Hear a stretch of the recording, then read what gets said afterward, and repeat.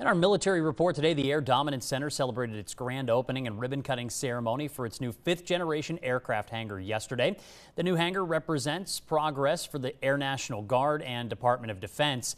With the latest defense technology and the newest aircraft, the hangar is meant to symbolize the Air Dominance Center's dedication to training with all new initiatives. Commander of the ADC, Colonel Stephen Thomas, shed some light on the importance of their mission and the role of that hangar in shaping the future of the Air Force.